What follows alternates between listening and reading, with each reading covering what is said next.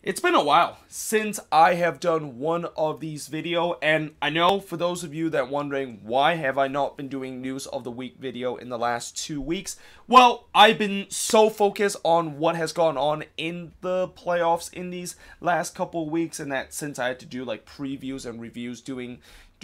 the time where I'm supposed to do news of the week video, that's why I wasn't able to do that. And the other reason is basically I have other commitments that is going on besides doing these kind of videos. So that's why I haven't really got time in terms of doing these kind of video. But bear in mind, once the off season begin and once MLS Cup will conclude on November 10th, I will once again do what I did in the off season last year, which is do 2 news of the week video. I'll do one on Wednesday and I'll do one on Saturday. And the reason why I'm doing 2 news of the week video in the off season is because usually in the off season, that's when there is a lot of news that is happening that is worthy to talk about, and that there's going to be a lot of signings and a lot of rumors that is just going to kind of happen every single day. So that's why I have to do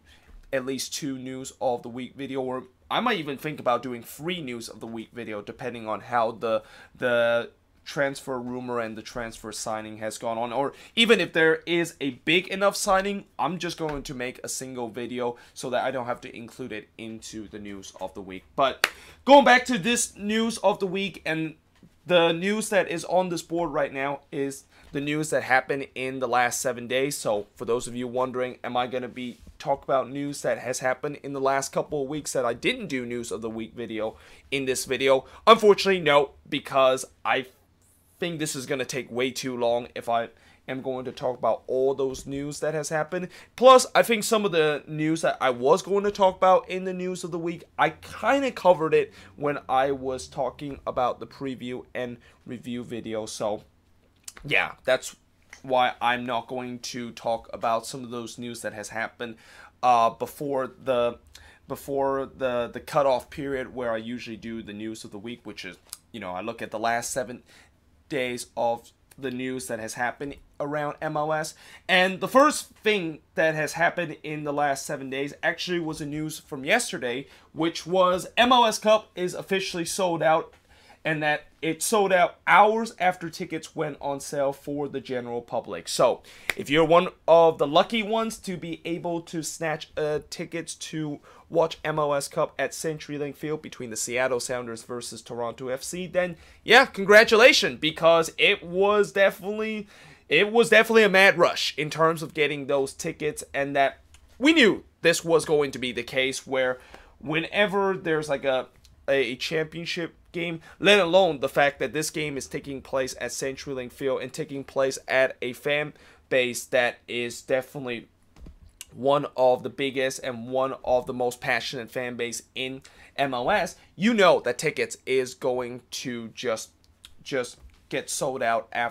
after a couple of hours when they release them. Now, keep in mind, when I mean sold out to the general public, I didn't mean the fact that it is actually just completely sold out and that you can't really buy it in the second-hand market. And that's the beautiful thing about the US, of the fact that even though when they say it is sold out, it technically isn't, because you still have the secondary market that you can look at, and you obviously have people decided to resell the tickets, and you also have some people that is trying to make a living out of this, which is taking advantage of buying the tickets and then you resell the tickets for a profit. And I know in the second-hand market, they're saying that the tickets in the second-hand market is twice as expensive as if you would have got it, and that if you were the lucky ones to be able to get a ticket before it was all sold out to the general public. But yeah, I mean, it is definitely a very hot event to attend on November 10th. And when I mean hot event, I don't mean, it's going to be a very hot day during that event. It's just that it's going to be a very popular event, and that, even though this game, there's going to be 69,000 people that is going to be there, I bet that if this game was play at the biggest stadium in the US, or it's play as at the biggest soccer stadium in the U.S., such as the Rose Bowl, I bet it's going to sold out very quickly, because that is how popular this game is going to be for fans to attend to. And for those of you wondering, am I going to even think about attending this game, since, you know, it's not that far from me to go to Seattle to watch this game? The answer is no, because, you know, flight tickets is very expensive now, especially I am buying flight tickets literally 7 days before I have to fly to Seattle to watch MLS Cup, and I don't think it's worth it in terms of getting like secondary tickets. Now, if my team was playing in this MLS Cup, then yeah, definitely I would do it. Or if the MLS Cup was happening down in LA, where I can actually drive down there and then drive back without having taking like a plane to get there, then I might think about going there too. But I just think with the way that the travel cost is, and also the tickets for this game is just incredibly expensive, you know, I don't think it's really worth it, and that I'm just gonna watch this on TV, and then I will of course do the preview of MLS Cup, and then the review will come right after when MLS Cup just finished. Now, Inter Miami is rumored to get Javier Mascherano, as they were reported, and it seemed like these days Inter Miami is basically rumored to every single kind of age-old European star that is going to be coming to MLS. And I'll tell you what, I thought Javier Mascherano, after he left Barcelona, I thought he was going to retire. I didn't even realize that he's actually playing in the Chinese Super League, and now Inter Miami are looking to try to get him. Now, I know if they're going to try to get him, most likely I don't think it's going to be on a DP contract, because you don't see a lot of designated players that plays in the defensive role or in the defensive midfield role that is a designated player. And that, you know, for Inter Miami, I know they've been linking with so many of these kind of superstar that is just kind of way past their prime, but they're going to come to MLS and do some amazing stuff. You know, I don't know if they're going to have enough DP kind of contract to offer these guys, and that there are going to be some guys that I think are going to be guys that is not going to be offered a DP contract, even though they are one of the most renowned names in world soccer, and certainly Javier Mascherano is one of them. But I just think that if they're going to get him, it's not going to be on a DP contract. It's not going to be like what they've been linking with Edison Cavani or even Luis Suarez to play striker for their team, and that those guys I think are definitely going to be designated player. New England Revolution have signed former Manchester United defender Alexander Büttner, and keep in mind, when I mean former Manchester United, I don't mean that he was a regular starter for this team. In fact, I heard he only started or only played 12 games for this team. I don't know exactly how many games did he start out of those 12 games, but I also have heard that he has spent multiple times with other clubs, mostly in the Netherlands. So yeah, it's not one of those kind of well-known kind of player that is coming from Manchester United that is going to come to MLS. And you know, he is 30 years old, so he's kind of getting right up to that age of, you would say, it's kind of like a well-known European star coming to MLS. This situation is not the case, and that I guess they decided to sign him because, you know, the Revs, I think one of the issue that they kind of had in 2019 is the defensive issue, and that there was always a question whether if this Revs team have enough in terms of the defensive end to be able to hold in shape so that they of course make it to the playoffs. And you know, last year they prove at least when Bruce Arena took control of this team that they do have enough defensive structure so that they can make the playoffs. But something tells me they really need to add some pieces in terms of that defensive end, and we shall see if Alexander Büttner will be a guy that will add some defensive reinforcement to this Revs team.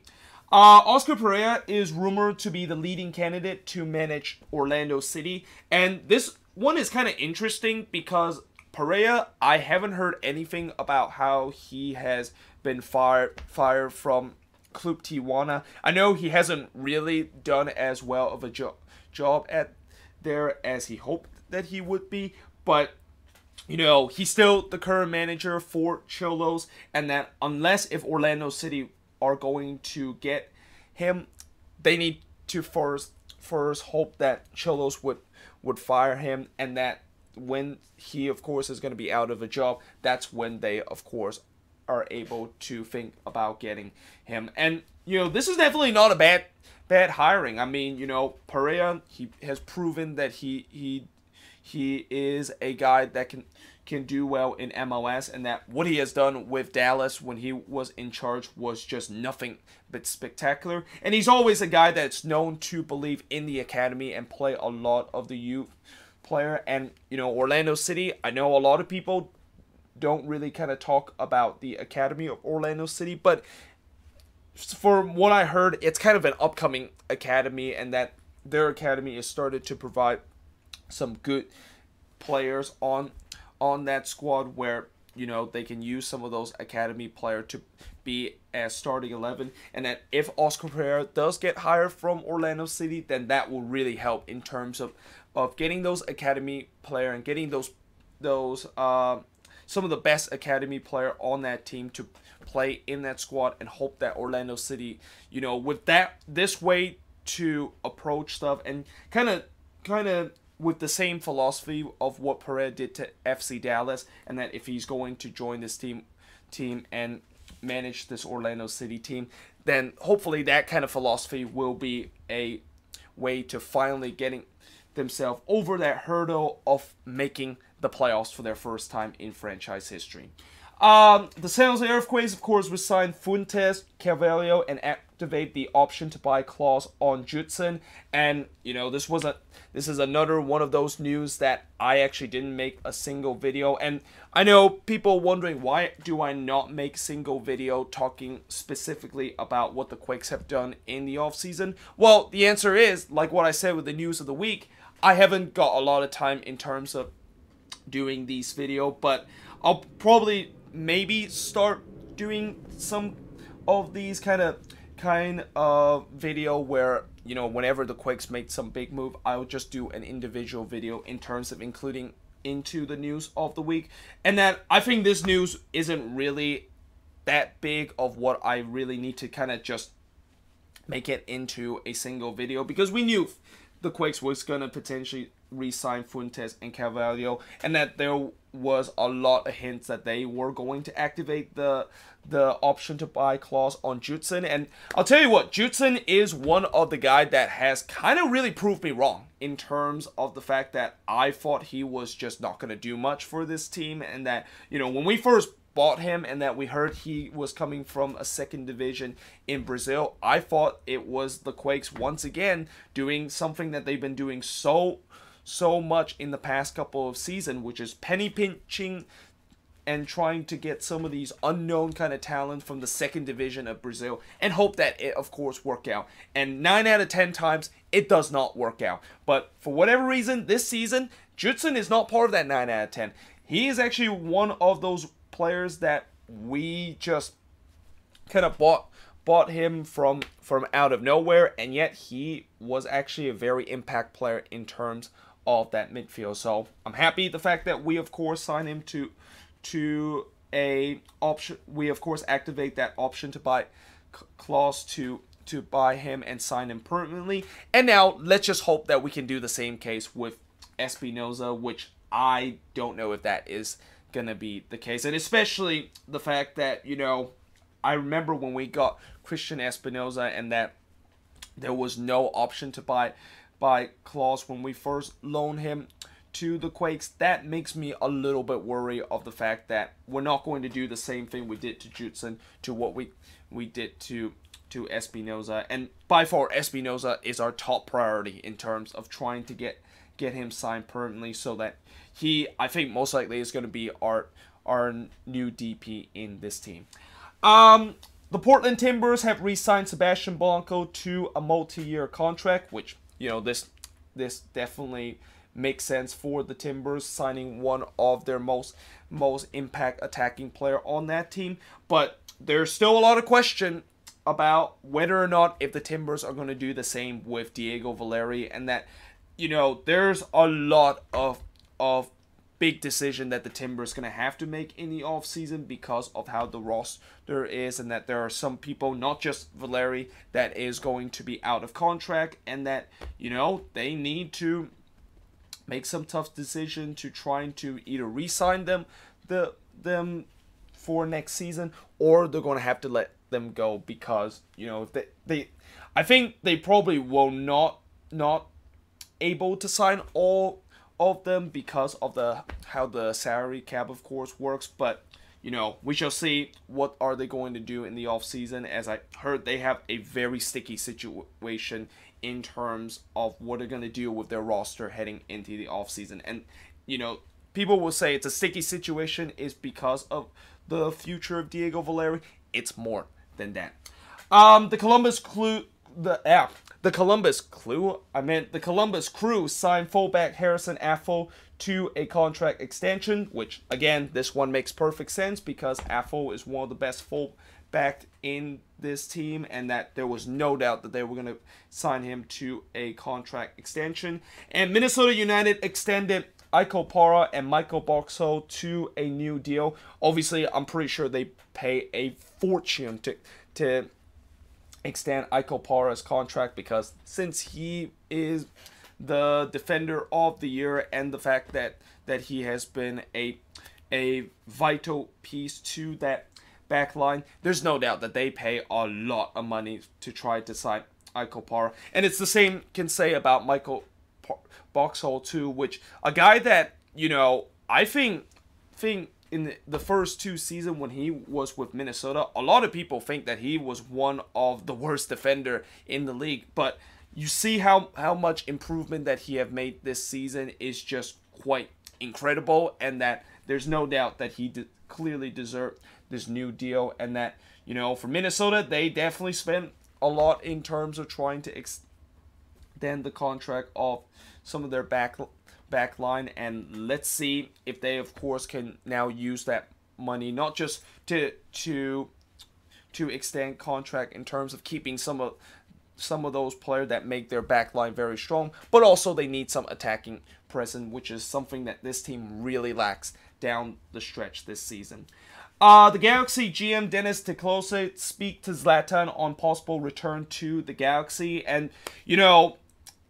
I still don't know if this is going to happen with Zlatan staying in MLS, because I know there's been a ton of report of the fact that he's going to go to Europe. I heard reports that he was going to go to Napoli, and then a couple of days ago I heard report that he was going to go back to Spain to an unnamed La Liga club. And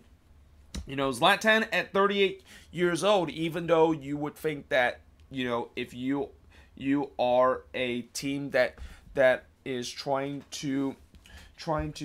let go of a 38-year-old striker, it makes perfect sense. But here's the problem: this is Zlatan. Age doesn't really kind of matter, and that if there's one player that can be a possibility of defeating Father Time, it would be Zlatan Ibrahimovic. I mean, this guy scored 30 goals when he's 37 years old right now, and that I have no doubt that there's a reason why Dennis Ticlose is really want Zlatan to stay with the Galaxy, because if Zlatan does leave the Galaxy, then yeah, there is a big question of whether or not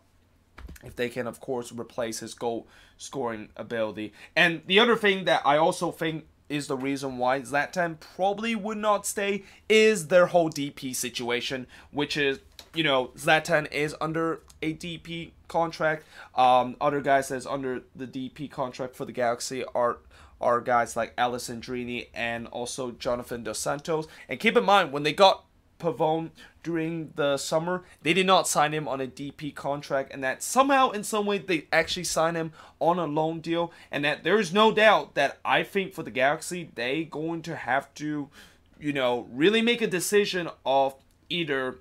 get rid of Zlatan so that they can, of course, keep Pavone, or not keep Pavone so that they can of course keep Zlatan, or they can do a third option where they can keep Zlatan and Pavone, but they're gonna have to either get rid of Jonathan Dos Santos or Roman Alessandrini, and something tells me Alessandrini is probably the ones that's gonna be sacrificed, since he didn't really play a lot this season, even though he kind of had like that injury, that leg injury that he suffered throughout the season. So yeah, it'll be very interesting to see whether or not if Zlatan is going to be staying for the Galaxy, or the fact that he's going to be going back to Europe and retire there. Paxton Pomako and John Nelson undergo surgery to repair core muscle injury and expected to back for the preseason. So I guess, you know, this is definitely good news for Dallas fan, considering the fact that both of these guys should be back for the preseason, despite the fact that they're undergoing surgery. And this is also something that is not very uncommon, where there's a lot of players, usually when they have to undergo surgery, they usually do it at the beginning of the offseason, because at least that will give them enough time to just recover in the offseason, so that they can get ready for the preseason. And that even in some kind of serious injury that needs like longer rehab after they undergo surgery, at least if they do it in the beginning of the off season, they don't have to, there's a high possibility that they don't need to miss the entire season if they would have done it during the season. So yeah, you know, this is something that is not very uncommon, and that, you know, I think for Dallas fans, the best thing that they love to hear is the fact that both of these guys are going to be expected to be back for the preseason.